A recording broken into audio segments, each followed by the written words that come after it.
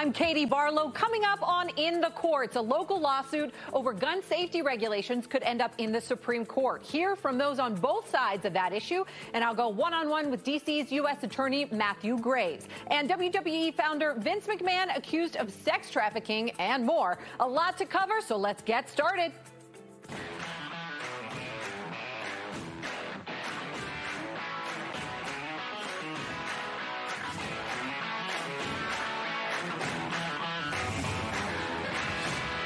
Welcome in. Anne Arundel County making national headlines this week, winning a court battle with gun shop owners that could now be on its way to the Supreme Court. The county is allowed to require gun shop owners to distribute leaflets on peaceful conflict resolution and suicide prevention. That's according to a unanimous federal appeals court led by conservative Judge Paul Niemeyer. Anne Arundel County declared a public health crisis in 2022 as after tracking yearly increases in suicides. So the county passed an ordinance that required places that sell guns and ammunition to display and distribute these pamphlets that Maryland gun shop owners say suggest guns may cause suicide.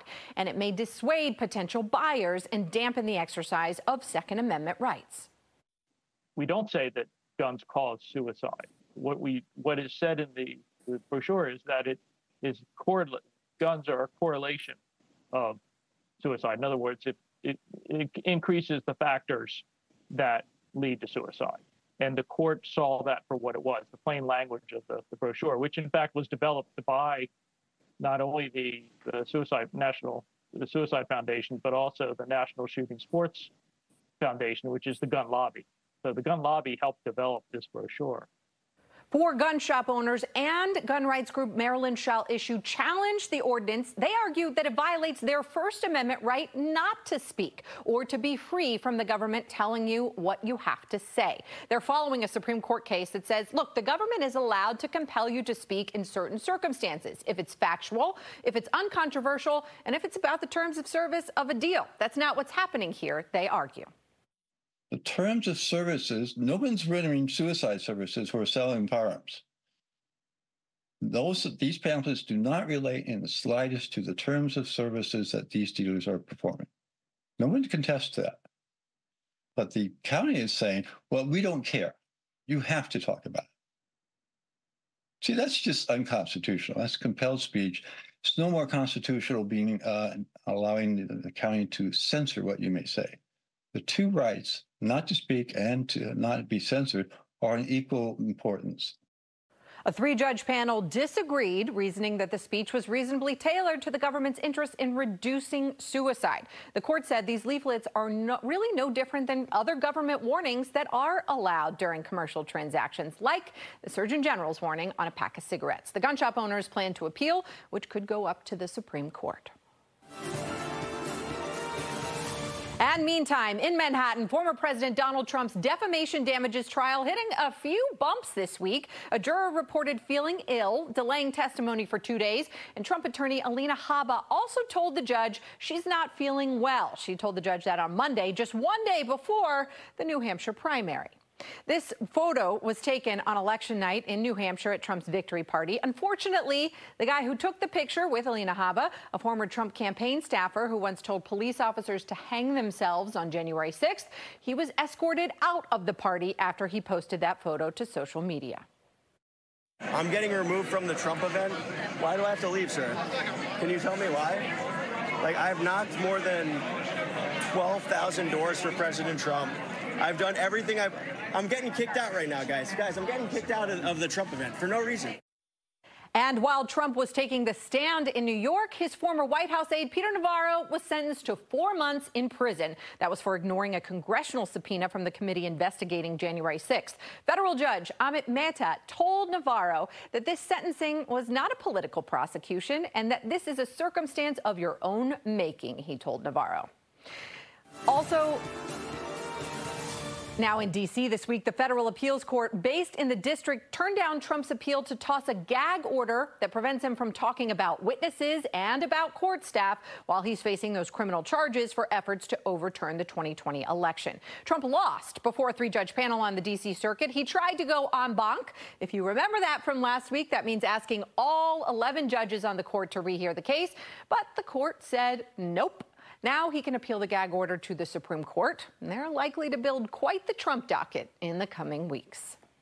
Meanwhile, at the Supreme Court this week, they allowed the Biden administration to cut razor wire that Texas had installed along a portion of the U.S.-Mexico border. A woman and 2 children attempting to cross the border died earlier this month near that area. A federal appeals court had blocked Border Patrol agents from taking down the wire. In a split 5-4 decision, the Supreme Court lifted that order. Justices Thomas, Alito, Gorsuch, and Kavanaugh all disagreed. They would have kept it in place. Now, Texas is framing it as a Biden administration move to impose on their right of self-defense. But not everyone agrees with that framing. The Supreme Court's decision on Monday is actually very limited. The justices in this unexplained, unsigned 5-4 order only cleared the way for the Biden administration to remove the razor wire along the border. They didn't say that anything Governor Abbott has done is unlawful. They didn't say that he's ultimately going to lose this lawsuit. They didn't say much, actually. That decision came down via the shadow docket, so no explanation of the court's thinking here. And speaking of the Supreme Court, Louisiana's Governor Jeff Landry just signed into law a new congressional map that has 2 majority black districts for the state's 6 seats in the House of Representatives. This comes after the Supreme Court's decision last June finding that Alabama's congressional map with only 1 majority black district for the state's 7 seats likely violated the Voting Rights Act. And Alabama executed a man using nitrogen gas this week. The Supreme Court denied a request to stop the controversial execution, clearing the way for the nation's first use of the gas in an execution. That man is Kenneth Smith, a 58-year-old who's convicted in a murder-for-hire plot of a preacher's wife. Smith's 2022 lethal injection was called off at the last minute when authorities couldn't find a vein. The state of Alabama says the new method is humane. To carry it out, a mask is put over the inmate's face, and air is replaced with pure nitrogen gas.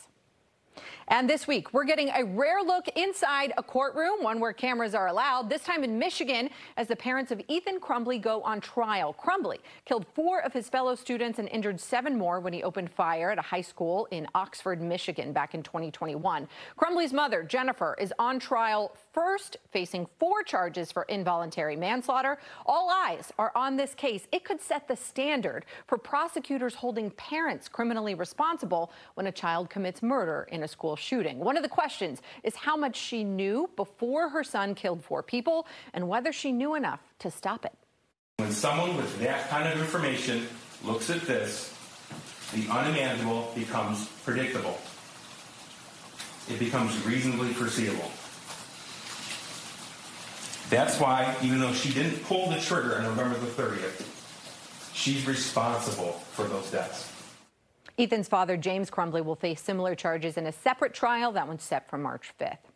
Meanwhile, in Kentucky, families of victims of a deadly shooting last April are suing the gun shop that sold the shooter an AR-15. The man who worked at Old National Bank fired off more than 40 rounds in just about 8 minutes, killing 5 co-workers and later shooting a police officer responding, according to the police report. He wrote in his journal that it was, quote, so easy to buy the gun and ammunition. Families accuse the gun shop of failing to notice red flags before the purchase.